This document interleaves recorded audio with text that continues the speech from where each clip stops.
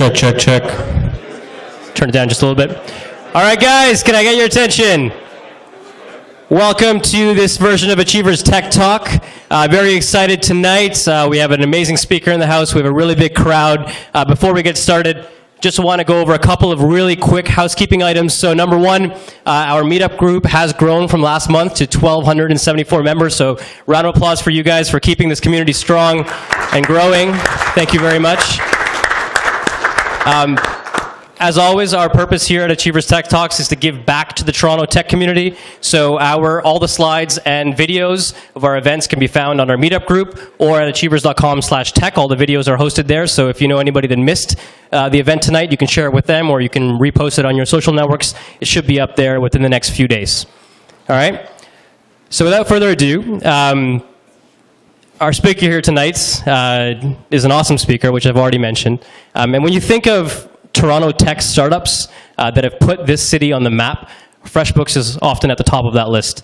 Being an individual that has worked in the Valley before and then eventually moved back here to help grow the Achievers Tech team, this is a topic that is very near and dear to my heart, and I'm sure by just the crowd that we're seeing here tonight, very near and dear to your hearts as well. So without further ado, the CEO and co-founder of FreshBooks, Mike McDerment. Thanks, Jack. Okay, good evening, everyone. I want to just first start off by thanking you all for coming and also thanking all the folks from Achievers for choosing to host us and inviting me out tonight. I'm really excited to be here. It's not every night you get to talk to a whole bunch of people who are really passionate and excited about what we can build in terms of technology companies here in Toronto. So I'm incredibly proud to be here and grateful to you all for choosing to spend your time here with me. A couple other, and now I'm going to just try and set your expectations just a notch down here lower. And just let you know, some of you may be familiar with this wonderful hacking cough that's been going around. This is the first day I have made it through without either losing my voice or hacking up a lung. So if I do start coughing in the middle of this thing, please just bear with me. I will try to manage through. So that's the title on this thing.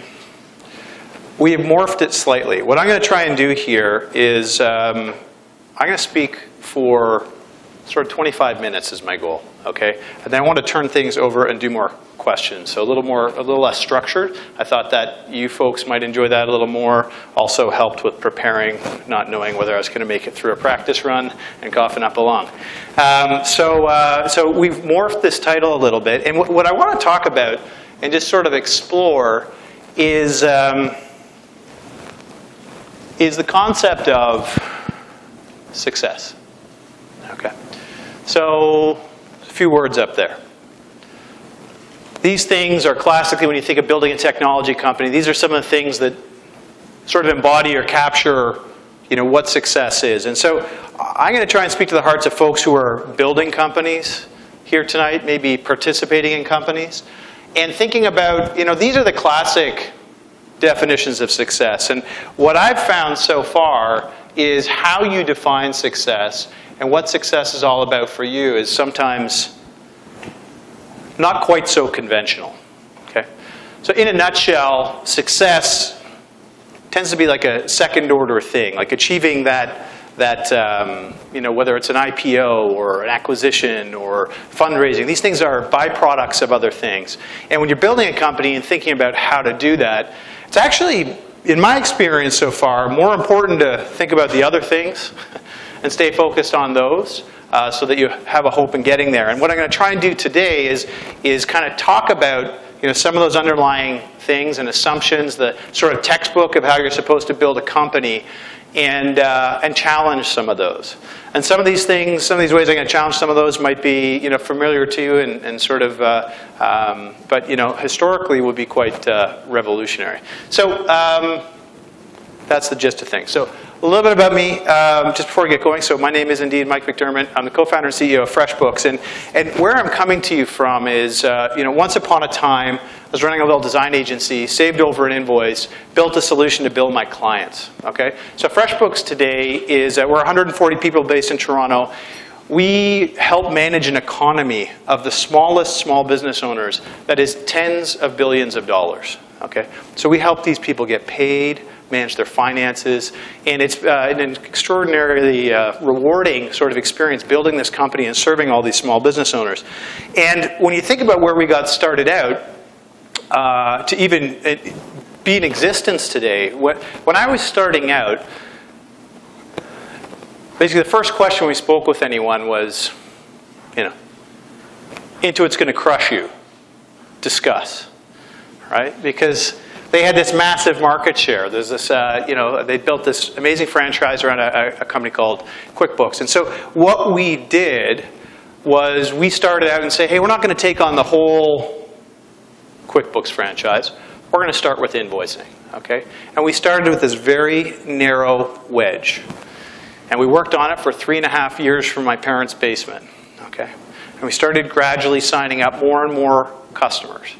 And with this tiny wedge of invoicing, and we started serving people and over-serving them with billing and invoicing, serving really small businesses, and soon people wanted some more things from us, and we started offering them expenses, and pretty soon we were helping them do their accounting, a profit and loss, this kind of thing. So FreshBooks is a simple cloud-based accounting solution for small business owners. And you know, our vision is a world where entrepreneurs can successfully run their businesses without having to learn accounting. So before starting this business, I had studied bookkeeping in high school. I was at Queen's in the business program there, very, very good program, studying accounting. And I ran my own business on Word and Excel and didn't want to use the market-leading product at the time.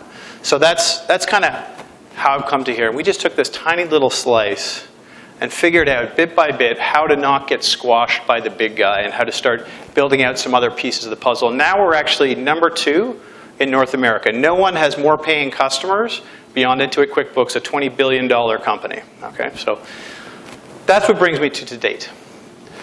All right, so these are 10 ways to be successful that people will tell you, okay, that I would like to challenge and share with you some of the stories of how we've thought about this stuff a little bit differently in hopes of inspiring you to maybe think a little differently about how you do some of these things. So, revenue is the only measure of success. Okay? Let's pound the table. Let's all agree it's the only measure. And, you know, I guess there's all these crazy companies. I don't know if you guys just saw Quora just raised $80 million today at a $900 million valuation and 0 revenue. I guess that kind of makes me chuckle. You know, I'm sure there's something awesome going on there. It's amazing what the net has done and the amount of value that has been created through services, but that's not really what I'm talking about here. What I want to talk about instead is some of the stuff we've done over the years to measure and track our progress that was not actually revenue. Okay, so when we started out, we didn't have any customers, we didn't have any revenue. And in the earliest of days, our unit of progress was actually shipping things and getting things built, right? And so this is, you're building up, early stage of a company, it's just projects and milestones and delivering something. And then it was about serving people. And the thing that kept us going was actually the feedback we got, right? That was kind of the reward for doing things. Eventually, we evolved into trials, how many people were signing up. And for the better part of the last 10 years, we have annually built our plans and running our business around paying customers, not revenue, as our core sort of leading economic indicator in the business. This year is going to be the first year where you know, myself, the team, you know, is aligned around revenue as the number. And the point here is,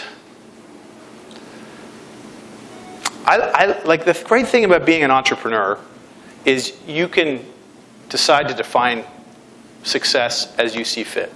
Okay, at the end of the day, you got to keep the lights on. You got to get something to market.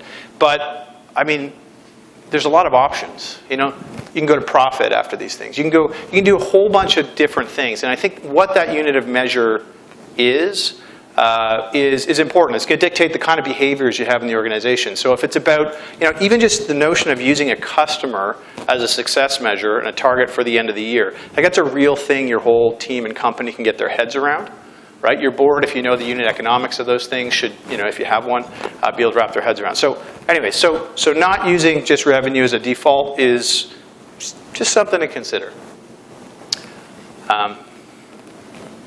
Keeping up appearances. I think a lot of people spend a lot of time on this, and this means a bunch of things to me. But I guess we've been on a, like, I get to wear this sort of stuff to work. I mean, technology's like that, right? You think about another time and it was suits or what have you. So this is not net new news to you. But when we're thinking about sort of building a brand, when we started the company, we actually built this brand around gray and navy blue and trying to present like a bank. Okay. We tried to present like a bank because we were managing people's financial information, and we thought that they wouldn't trust us if we didn't look like a bank. So we presented like a bank. But we were working out of my parents' basement in like t-shirts, right, and shorts and, you know, hanging out. And, but we kind of had this, I don't know, quote-unquote facade. We thought it was the right thing to do to build the brand like that. Went so far as my co-founder Levi, who was our VP of operations on the website, we all did customer service back then. He created like a persona called Jeff Francis, who answered support tickets. Okay. And one day somebody called and asked for Jeff Francis, and Levi answered the phone and was like, hello. And the guy asked for Jeff. He's like, hello, it's Levi. They asked for Jeff, and he had to put him on hold and then pick it back up. Hey, this is Jeff. And, you know, life's a lot easier when you can be yourself, okay? And so we were able to, we actually renamed and rebranded the company not too long after this, and not because of this, but I think, you know, there's something to be said for making sure your company is congruent with sort of who you are and what you want to be. Bigger customers are better.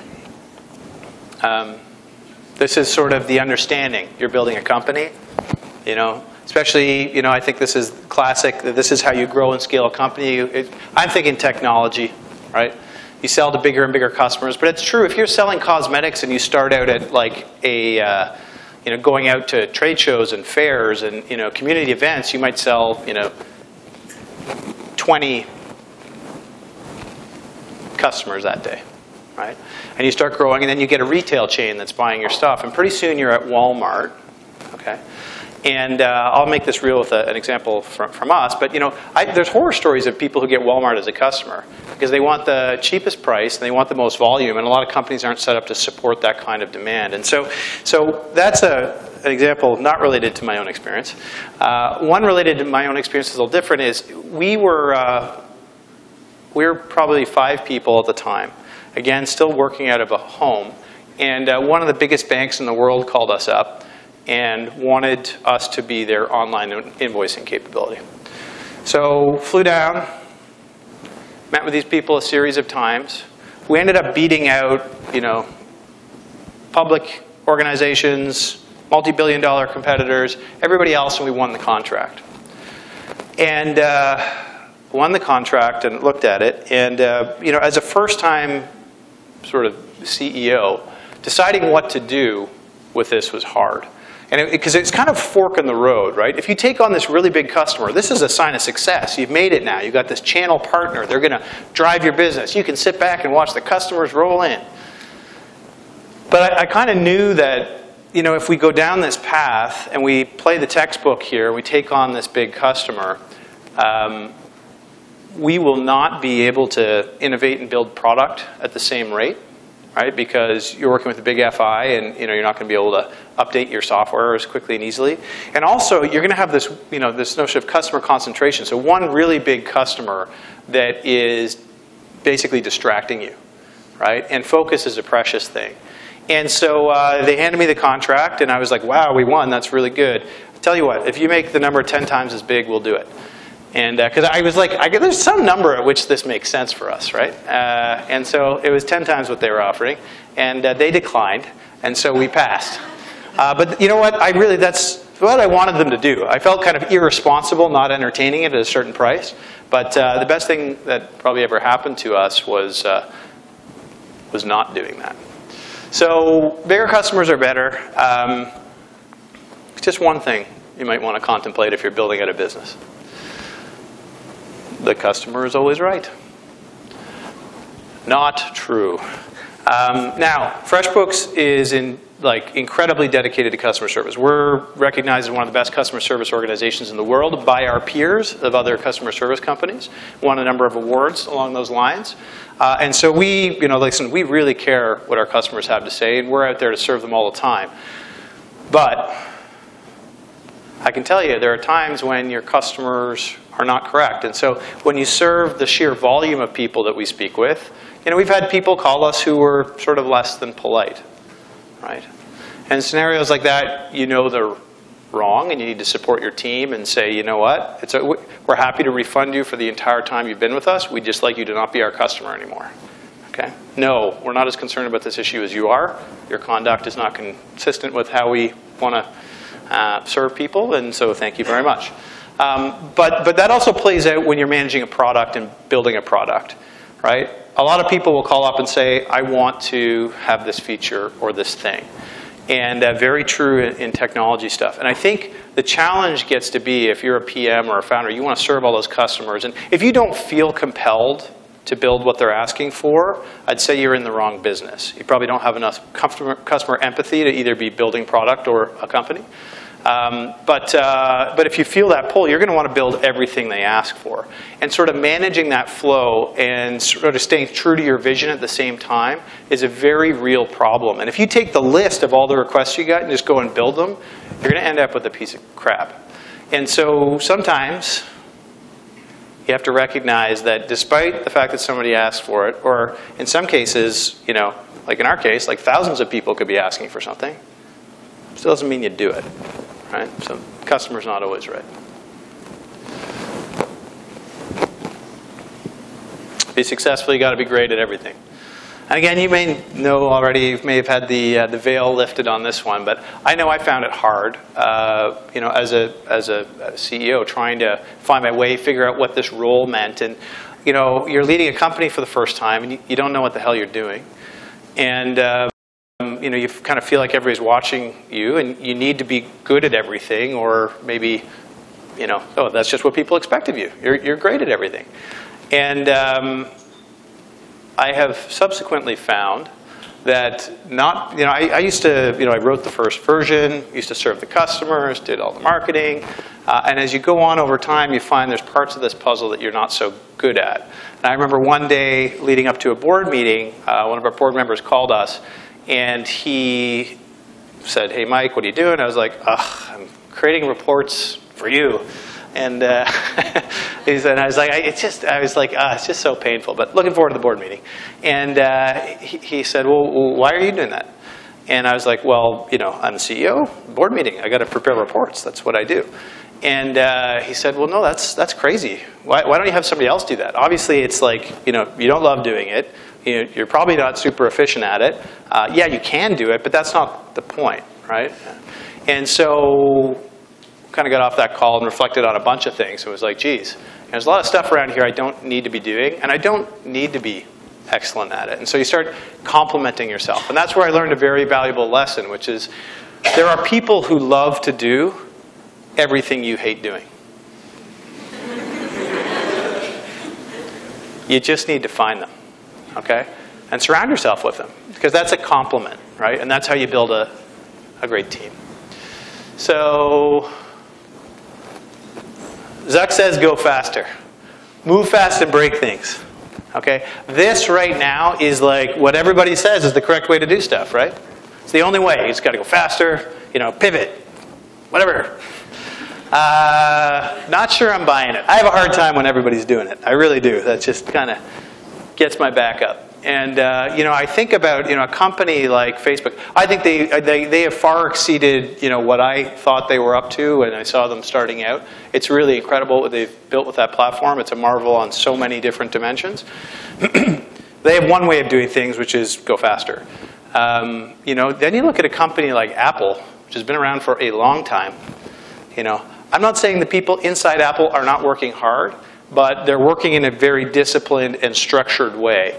And it's completely different than a move fast and break things orientation towards things. And so the point I'm trying to make here is I think you need to decide what sort of matters for you and your company, right? And so I know at FreshBooks, I'm more concerned with quality than speed, right? And so maybe you make a decision to hold off on something if it's not quite right, instead of shipping it when it's no good, right? Or not complete yet. And I think, you know, you need to figure out for yourself, you got to challenge whatever the conventional wisdom here is. I guess that's the point, right? Because you can do it anyway. This will come as no surprise to some who know me. But actually, I want to make it a little more nuanced than this. So we have raised money over the years. There's no venture capital inside FreshBooks, but we've raised money. And there's a real purpose for it. We have a recurring revenue subscription business. And I think the thing I want to get at with this is nobody likes to write about that. People like to write about, like, oh, they did it all without this stuff. But every time I do an interview, I tell people we've raised capital, and nobody wants to listen. They just want to say, you know, this other stuff. Anyways, so you know, there's a place for scaling capital. I think what I want to get with this is understand the role of capital and when. And I think you know, a lot of folks really believe that raising capital is success. Like, that's the finish line, and the orientation is around that. And because I have that, that's like the number one thing to put out is like, this is what defines us. And you can make that your thing, I guess, if that's your thing. But, you know, in my experience, you know, what that really is like a starting gun, right? Now the work begins. It's nowhere near a finish line. And I think when you get caught, I've seen it happen to a bunch of folks over the years, get caught up in this process, and you can wind up in a place where you're not even aligned with folks that you've brought on, or don't really understand what it is that they're trying to accomplish. And you can, you know, develop enormous misalignment between you and whether it's investors or board members or whatever it is. And I think that that's a very dangerous thing. Because I think, you know, in my opinion, you need two things to be successful in business. One is shared values, and the other is alignment. Okay. And if you're not really aligned with what people who are writing checks for you are trying to accomplish, then it's very likely that there will be a problem at some point down the road. Okay. So just know that raising the money is not success. It's the beginning of a lengthy journey. And that can be a great thing, but just know that it is. I think that's the important part. Personal favorite, customer service is a cost center. Now, you know, I remember starting the business. I didn't want to raise any venture. And I'll say the venture community has come a long way since I started building FreshBooks. But back then, you know, Dell was outsourcing their call centers to India. And you know, the way to do things was to not do service, like don't even put your contact information on your website. And you know, the way we see things and always have at FreshBooks is we're serving a customer that's woefully underserved, right? Small business owners, nobody cares about them. It's $19 a month that we're paying them. And so we love to overserve them because they then go tell all their friends, and that works out really well for us and for them. And I think it's very easy to see this as like a non-strategic part of your business, but it just so turns out like your customers, the people who choose to pay you, calling you up or sending an email, you can learn a lot from that. And the world is changing, and companies are starting to believe in service, and the internet's helping with that because things like Twitter enable, you know, all kinds of people to tell a company that they're doing a bad job very publicly, very quickly, very easily. And so it's nice to see the world coming around. But I think thinking about this as an asset, not a cost, if you're building a business, is an opportunity. You need parental guidance. Allow me to explain. This is, again, it's funny, I put some of these things up here and actually, you know, put this together relatively recently. So I'm surprised at how many of these, when I look at them, things have changed. And it's a good thing. It's a sign of progress. Prior to basically Zuckerberg, Sandberg, the conventional wisdom was, yeah, you got some founders, they built a technology that's good, fire them, put in some operators, you know, drive the business. And, you know, it is one way to do things, right? But increasingly what folks are doing are supporting companies with, you know, with operating teams, right? And keeping founders really involved because that can be very helpful to growing the business. And I think I am, you know, pleased to see that. I will tell you, as a guy who founded a company, I thought this was necessary many times. And were it not for the time I've had to sort of grow and develop and learn about the role and how to do it, I probably would have been the first person to put my head on the chopping block. That time may come down the road in the future, but for the next little while, I can see myself sticking in the chair. It's hard to know what to do here, right? It is. But I'm excited to see there's a shift going on in sort of company building philosophy and trying to support founders, and I think you should think about that. Alternatively, maybe you're somebody who wants to build a company to a certain scale and get the heck out of the way. Then bring somebody in. That's an option. The point is, think about it. Choose what's right for you.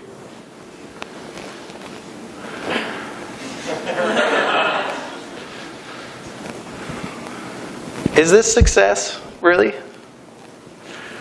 So, I personally,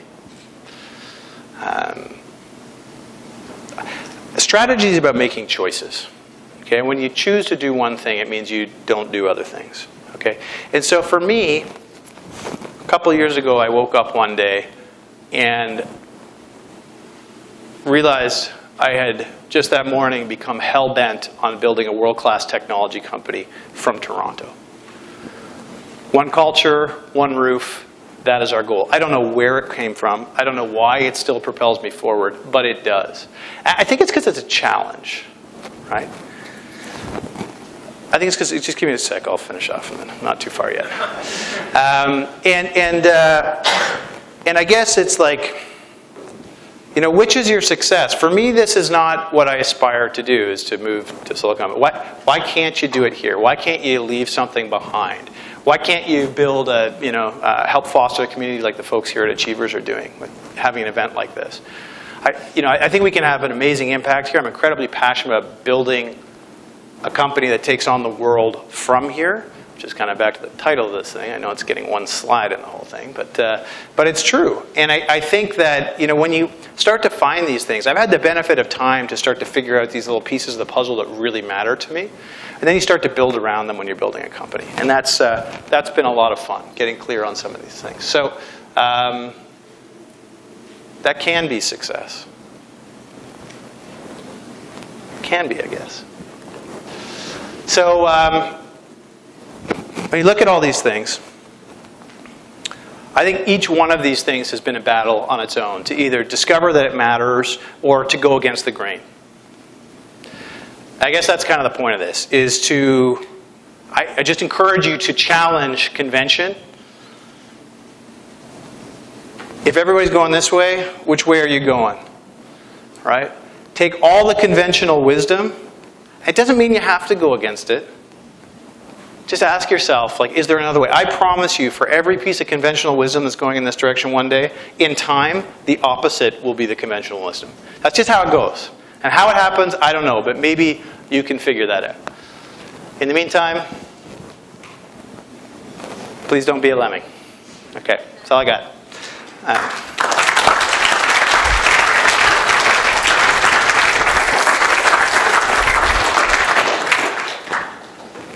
So I was hoping, to the extent you folks are interested, we could spend a little time just sort of doing some Q&A, because I'd love to hear, this is, at the end of the day, a community of folks who are in tech in Toronto, and just, anyways, yeah. I don't know if anybody has any questions. Yes? For the entrepreneurs in the room, what were their learnings and tactics that stood out to you when you went from 10 to 100 customers and 100 to 500? Between those two stages, what kind of stands out to you? So I don't know if everybody heard that, but what were the tactics and strategies used to go from 10 to 100 customers and 100 to 500 customers? It's kind of, I almost might need a different, metric there. I like that you're using customers. That's helpful. The thing is, our customers are different than other people's customers. So consumer to small business to enterprise, very different sort of scale and contemplation. So I'm actually just having a hard time answering the question. I think the number one thing was perseverance through that whole period, because that all happened when we were in the basement. And so just sticking it out, which is not a super helpful way to answer the question. I don't know. I think that's pretty specific to your company, but I'd say, okay, I'll give you some stuff. Knowing your customer, spending time with them, whether it be doing the customer service or doing research and getting on the phone with them. I think that was probably the most important thing that happened during that period, and then taking their input and sort of iterating. Right? Go with that. Yes? So when you first started, I assume you were just yourself. How did you gather the team together? I assume you didn't have enough money to pay the first team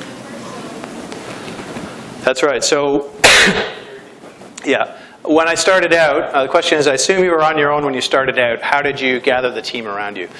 And yeah, that's a real potential quagmire for any founder, right? And so the way it worked out for me was, I built the first version by myself and for a little agency that I was running, and I had a contractor guy. His name was Joe, and I told him I'd built this thing, and he took an interest in it. And together, we actually spent about a year working on it on the side. And then Joe had a friend named Levi. Just bear with me here one sec. I'll give you a progression and then tell you what the actual lessons are. Joe had a friend named Levi who joined us, and they were good friends. And Levi actually paid $10,000 to buy into the company. He left a really expensive job, and we paid him 40 grand that year. Or expensive, sorry. Yeah, he was making more there than he did for like the next 4 years with us. And doing like consulting stuff. And so that's kind of how the team started. And so if I unpack what I really think went on there, Joe and I had met playing Ultimate Frisbee.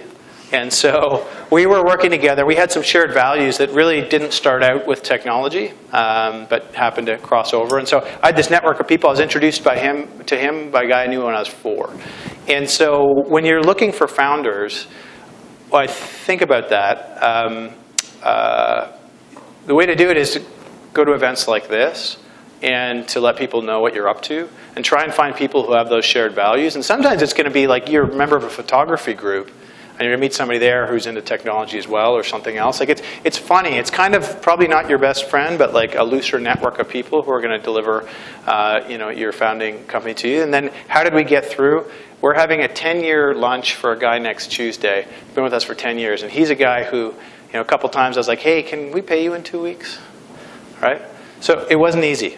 And I'm incredibly grateful to him for having supported us through that. Yes? So I had a question on the product and FreshBooks. Usually when you are serving small customers, you have lower barriers to entry for your competitors. Did you face a situation where new companies sprung up and competed with you? And to overcome that, did you have to focus more on product or on service to customers? So I would paraphrase the question. I'm not sure. It's like, hey, when competition heated up, did you have to focus on product? Did competition heat up for you? Because you were focusing on small customers, you were focusing on monthly payments, which is very affordable for small businesses. So did you see new players in the market?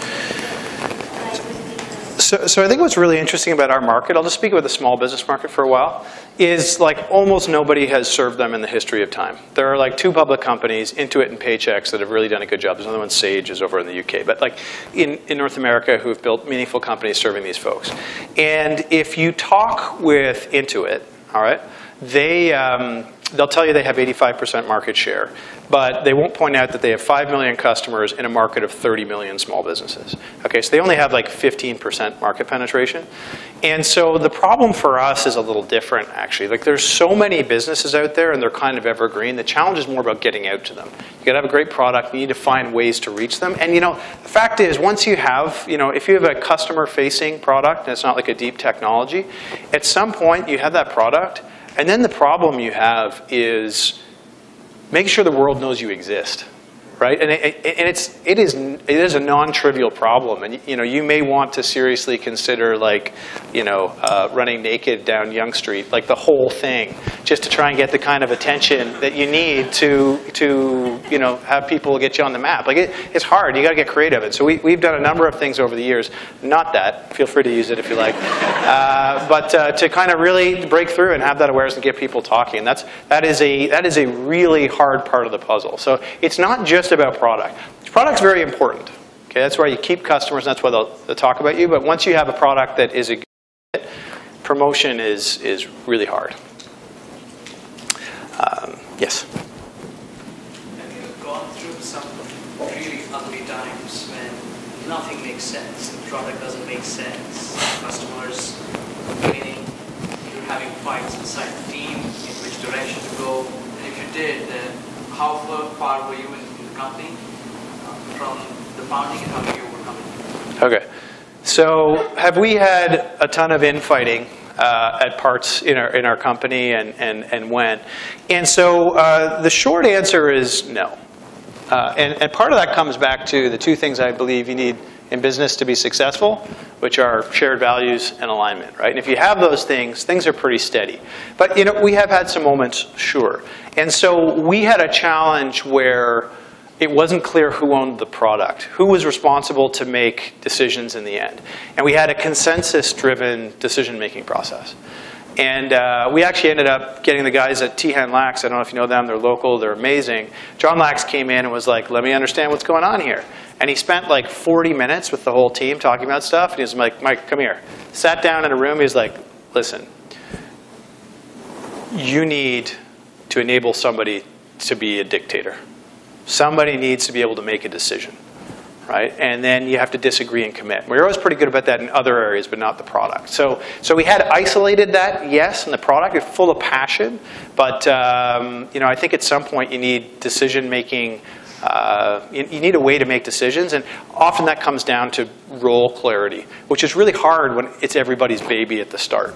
And so to the extent you can be clear about the roles and what each person's contribution is going to be to helping us build this billion-dollar company, then that will help you through some of those things, I think. The customers and the product pieces, less so right now. Did people drop off? Like, did you have to? No.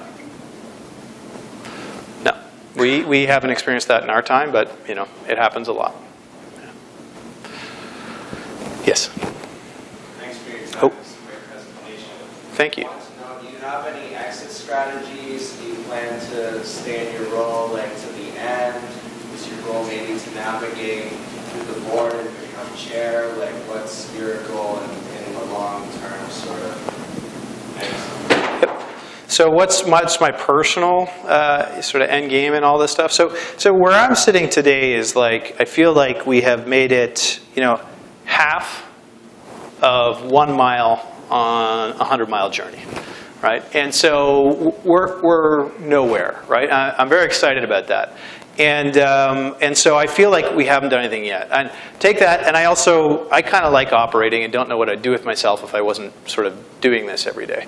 And so the short answer is, I'm keen to keep doing this.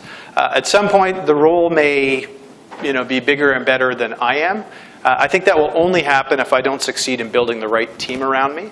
And so that's really where I spend a lot of my time and focus is, hey, how do we build the organization to ensure success? It actually makes, the way I think about it is we're going to be growing our company and the number of people in it, and therefore the organizational complexity a lot in the coming years. And the way I think about solving for that is just having really strong people in place, because if they've, in some cases, done it before or just are enormously capable, everything's going to feel smooth to people, because it's hard to scale, right? It is hard. So I don't know if that answers your question, but that's a smattering of things. You're welcome. Yes? Yeah, I just find it really interesting. I kind of looked at the culture of your company. I find it really interesting that you had, I think dogs were allowed. You guys have dogs there. I think you have alcohol on the It's a really great. It's really a great differentiator from your stuff. But I was looking at Facebook. I don't think allows dogs, and I don't know what else policy, but I know that you talked earlier about the architect that you wanted to build, the brand that you wanted to build. In your opinion, as you guys grow larger and larger, does this scale? Do you foresee this becoming a problem? Do you see a lot of changes in Architect the culture. So I hope everyone could hear that. Basically, does having dogs in the office scale when you have lots of people? So yeah, we do have dogs. I bring my dog to work every day, and so do about 10 other people. So a couple thoughts on this. First of all, I want to be really clear. Bringing your dog to work is not culture. It's more like a benefit. That is not a culture. Okay, that's just a thing that happens. And you need to separate those. Cultures are the behaviors of the people, not the animals. That's thing number one. Thing number two is there are companies who, so one of the biggest ad firms in the world, and I can't remember the name of them now, but they have pets in the office. Like, you can do it if you choose to. It's like a strategic choice. But people who are afraid of dogs will probably never apply at FreshBooks. So what kind of talent you're losing out on, right, is a real thing. There are just trade-offs with these things, but people love having dogs in the office. And so, yeah, I don't know, right? This is part of evolution. We'll have to see. If I need to start leaving my dog at home because it's the right thing to do to be the shepherd of this organization, then that is what I will do. And we'll have to see, but can't see it from here. More so about the alcohol, though. So why do you ask? I'm saying, like, if I'm in a work culture and if I'm working, certain people are drinking in that same place. If I have a lot to do, does it interfere with my duties, or how do you build a workplace or a culture like that? I'm just really interested. Can I ask you a question? I don't know. Do you do you consume alcohol ever? Do you drink? During the workday? No. Do you drink? I do drink. Do you have beer in the fridge now? No. Okay. Do you ever store any kind of alcohol in your home? Okay. Most people I know who drink do those things. I know I do. But I go home, and it doesn't mean that I drink all the time. Right? Just because I have alcohol in the house doesn't mean I use it. And this is back to culture and behaviors. If you think that people are getting drunk all day at the office, I'm sorry for that misunderstanding, but the folks there are way too professional to be doing that. But there are times, say the end of the week or what have you, where it's Friday after. Our phones are on till 6, right? There's nothing going on till then. So afterwards, yeah, maybe we do something social. That's it's not an advertisement to be like, blotto partway through the day, right? That's not what this is about. People shouldn't apply to your job if they think that's the way to go about doing things. So, Sorry? if people shouldn't apply to your company. Yeah, I would say it like this. If that's your judgment call, you'll get weeded out pretty quickly. Right? That's not what it's about. I'm going to go with the back. Yeah. I know that on your website you said that you hired an art director or a creative director. What value do these roles and these people of different backgrounds add to your company? So there's kind of one of those.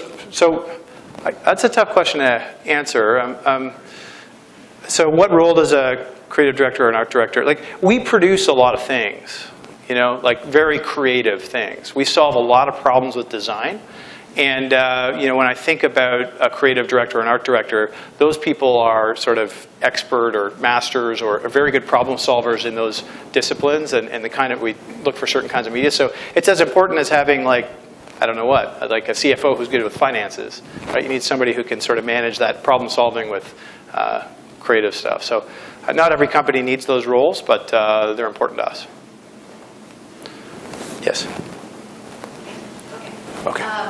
Yeah, it sounds like you, from the research, you guys spent a lot of time dedicated to fine-tuning product, and you also have a very customer-centric pricing model. So is revenue and profit important to you? How important is it to you? And are you planning to keep the same revenue model or pricing model going forward? So revenue and profit, these things are like oxygen in a business, right? And so I was trying to say earlier, like, I think sometimes to start building meaningful, revenue and profits, you need to start out with different milestones, right? Ones that are easy to get folks' heads around. And so, our business is primarily, our revenue has come from signing up customers. We're starting to evolve that as we have more pieces in our, more sources of revenue in the business. And that's kind of what's bringing us to transition to using revenue as a number. And then you ladder that up with a different business model. So, or sort of different revenue streams. So I don't know if that answers your question, but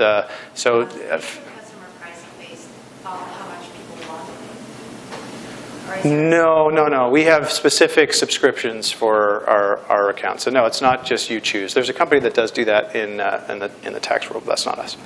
Yeah. Can you rank in terms of effectiveness on marketing strategies of when you achieve the number one, number two, number three, number four, running down the street or Yonge Street, maybe the number 0? But there's obviously a lot of things that So can we rank our marketing strategy? So the marketing and the effectively marketing channels, what's been most effective. So I'll tell you the first one, right, which is word of mouth, which is super not helpful for most people. But hey, you build something people love, you support it well, all these other things. That's still where most of our customers come from.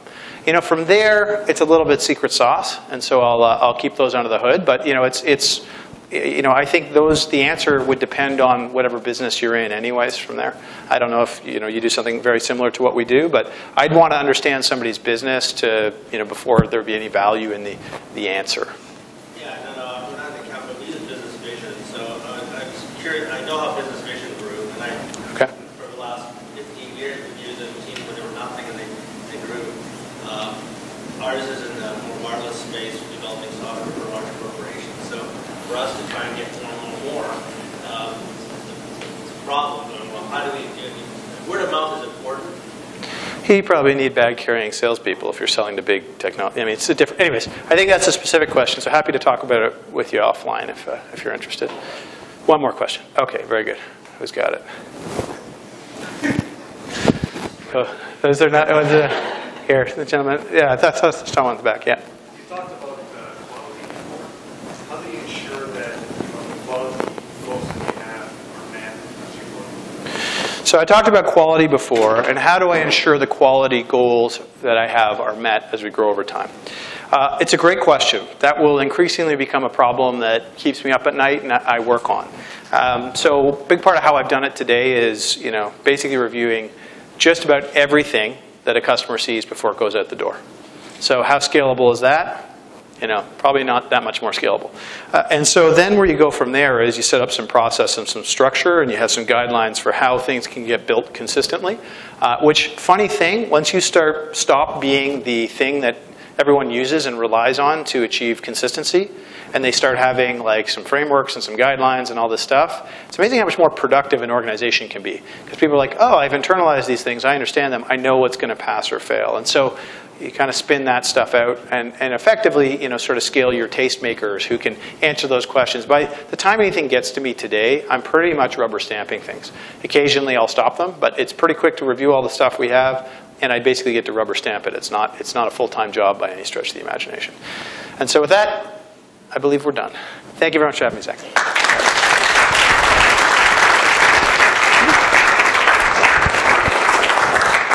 Thank you, Mike. All right, so just to end off, Achievers is hiring. If you're interested, you can talk to anybody in Purple Lanyard. I'm sure FreshBooks is also hiring. So you have anybody from your staff here tonight. There's a couple of people here. So if you are interested in talking about career opportunities at FreshBooks or Achievers, you can reach out to us after this event. So I just want to take a quick moment, given that this is a community. Is there any other general announcements that people want to make about the Toronto tech community from their groups or anything like that? Going once? Going twice? All right.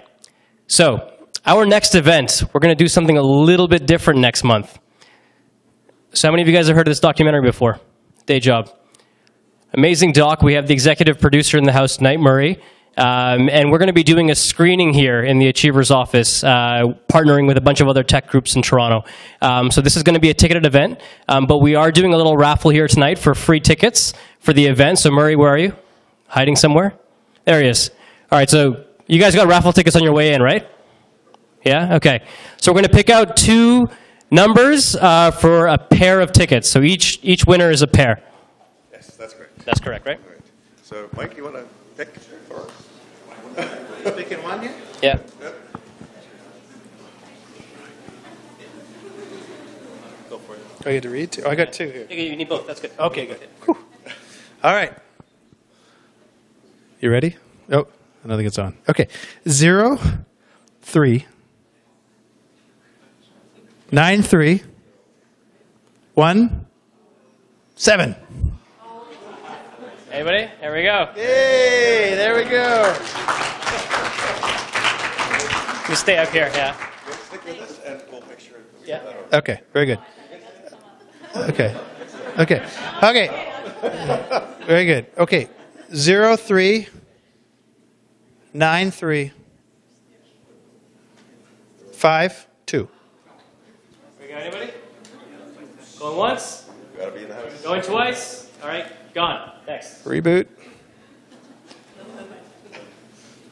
Just one. Okay. All right. 03928. There we are. Right, cool. Okay. Awesome. So we'll come grab you guys afterwards. Thanks, guys. Awesome. So lastly, our goal here really is to give back to you guys in the Toronto tech community at large. So reach out to us on any of our networks. You can email us directly as well. If you have any questions for Mike, you can put them up on the meetup group or send them to any of these, and we'll do our best to relay them to him. Mike's going to be sticking around for a little bit to answer some questions, have a couple drinks, and we'll see you guys next month. All right? Thanks.